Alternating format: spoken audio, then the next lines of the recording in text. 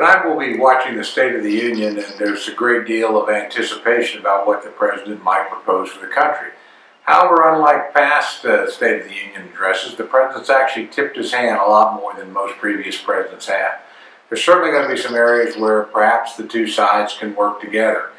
Trade is probably the foremost amongst them, but all of us would like to see our infrastructure needs met, and I think there's a genuine bipartisan consensus that ISIL and some of the problems we're seeing in the Middle East continue to be dangerous for the United States, and I would expect cooperation in those areas.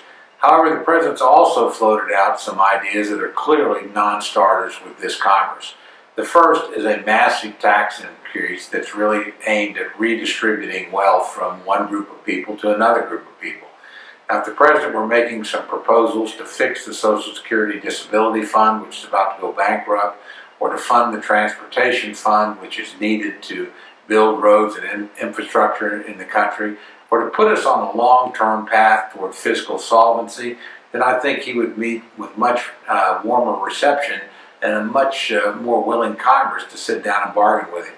But if the idea that the next 2 years is simply going to be about raising taxes so that we can spend more money in Washington, D.C. at the expense of our constituents, that's simply not going to fly. So again, as always, I look forward to hearing from any President of the United States. I expect the President to get a polite reception, but I think Congress is going to be awfully cool to some of his proposals.